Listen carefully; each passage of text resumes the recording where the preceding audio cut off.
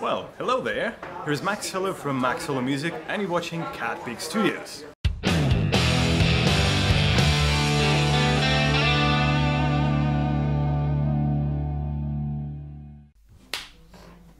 So, yeah, this one is called San Francisco Drive. Please.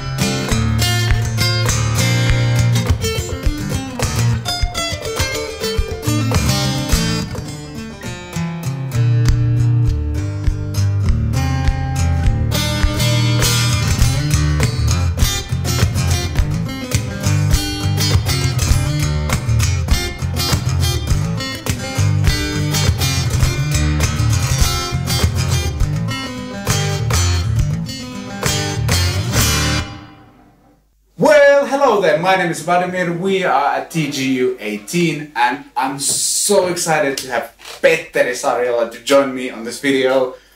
If you don't know him yet, you are missing out on so much. This guy is amazing.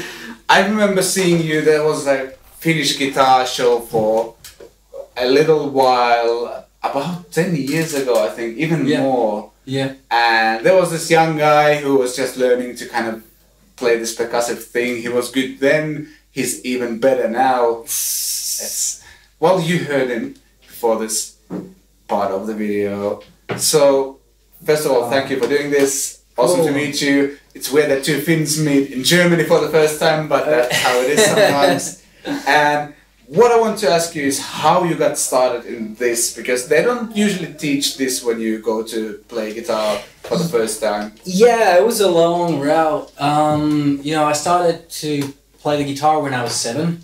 I started with classical guitar. I wanted to play electric, but there was no lessons available, so classical it was. And after a couple of years, I picked up the electric guitar as well.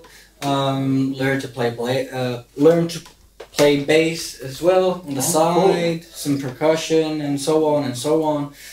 And in a nutshell, I never got a proper functioning rock band in the end. So, because of a couple of variables, I ended up playing by myself a lot. Yep. So I started to apply all these kind of different guitar techniques and blending bass slapping with the guitar.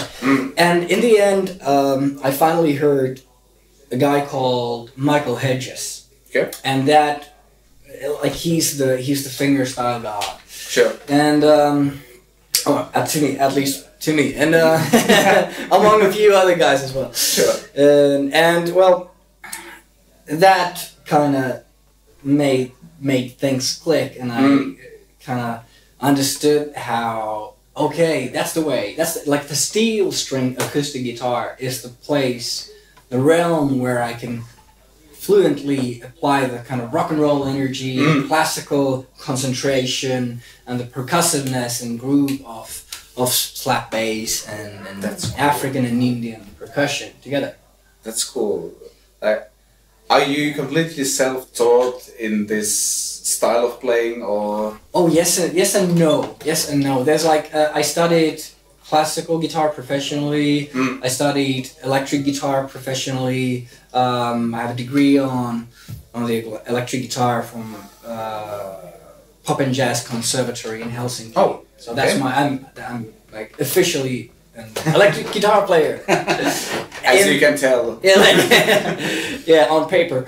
And so I got a lot of information from there, but the kind of fingerstyle percussive things, those I kind of developed on my own, and they were very much inspired by a lot of other players and music genres and styles. The thing is, like, yeah, I started imitating Hedges, and that's how things kind of took off around, I'd say, when was it? Like 2002, I think I heard him for the first time. I think that's a really common way to kind of get started on a certain style. You try to imitate someone, you don't quite do it, and it becomes your own thing. Yeah. So I think many people would be interested to know what are kind of the basics of what you're doing, because hearing that song, there's so many things happening. Oh yeah. It, like, my brain can follow all of those things. Yeah. Because you are a one-man band, like, literally. And that's the cool part about it. So would you mind sharing a few of the basics? Yeah, the very, very basics. First of all, some of the drum sounds I do. Let's start out with the kick drum. Sure. So, easy way to find your kick drum sound. Now, please, if you're gonna try this at home, be gentle. You don't want to break your guitar. I've broken a few. Usually, you don't break them when you practice, but if you play live, you get, you try to get yourself heard or whatnot, and you end up playing harder. That's where the damage starts happening. Sure. And also bear in mind, classical guitar tops are soft too. Oh, that's true. Yeah, sorry, just a disclaimer. Right? So, the kick drum sound. How I usually teach this is that put your 4 fingers on the wound strings. Oh, okay. And keep your elbow on the side of the guitar, so you got a good support. Okay. And then you just bring down the palm of your hand. Oh. Yeah. So, like this. I'm not sure if you can see it there. I'll zoom in a bit if I need to. So the thing is, don't use your whole arm for this, but just try to do it as softly as possible and make this area of your wrist, it sort of humps the top of the guitar. Yeah, sure. Yeah, and so that's our kick drum sound. Okay. And next one, I'll show you a simple snare sound. It's essentially just a slap of the thumb on the side of the top. Here. And now, don't try to use a lot of force from the muscles of the finger, but the power comes from turning the wrist.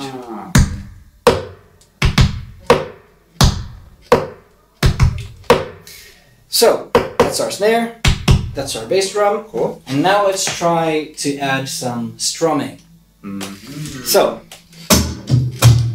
just open your fingers against the strings. No, nothing complex here. But okay, let's try to do these drum sounds at the same time. So let's try to do the kick drum at the same time. So you open your hand and do the kick drums at the same time. Yeah. And let's try to do the snare. So you strum down and hit down the snare. Let's... Alright, now we got a backbeat. Let's do some variations with the kick drum.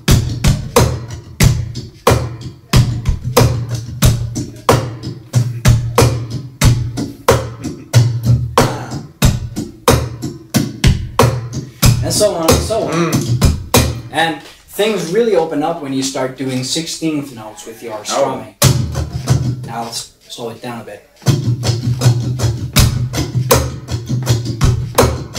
Because you can then move around your kick drum and snare drum with more options. True.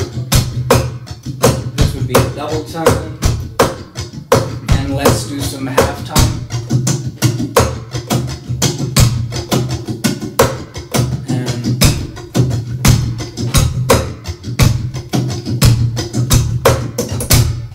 That's cool. Yeah, so that's how you get some basic drum sounds out of the guitar.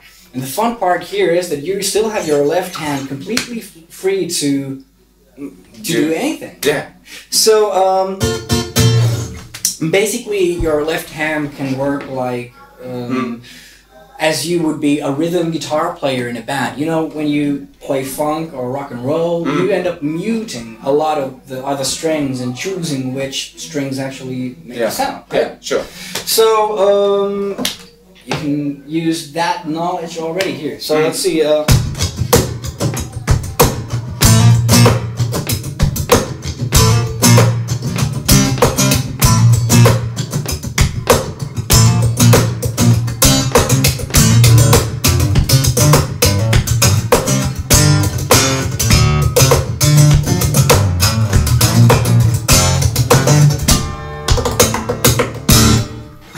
And those are the bonuses you Oh yeah, that's you'll get after a while. Yeah, That's really cool.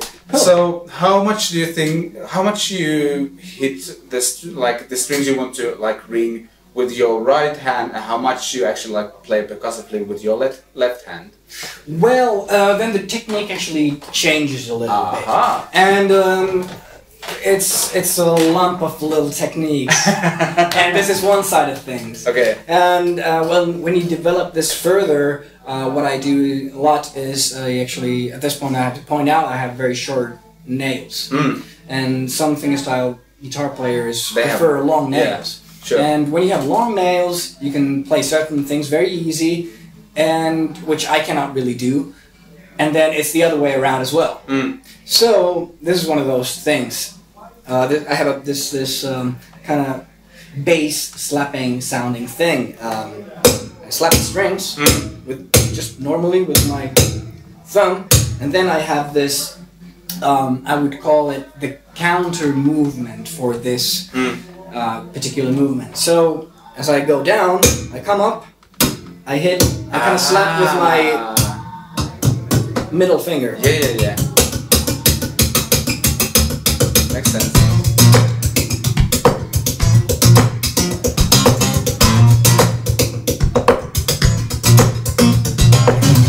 And with that,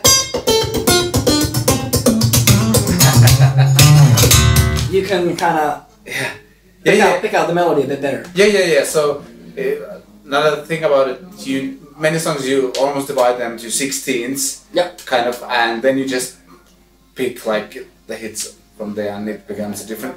You can perceive it as a different rhythm, even though your hand is kind of moving in 16. Yeah, it's like there's certain steadiness to it. Yeah, there's like I've been kind of.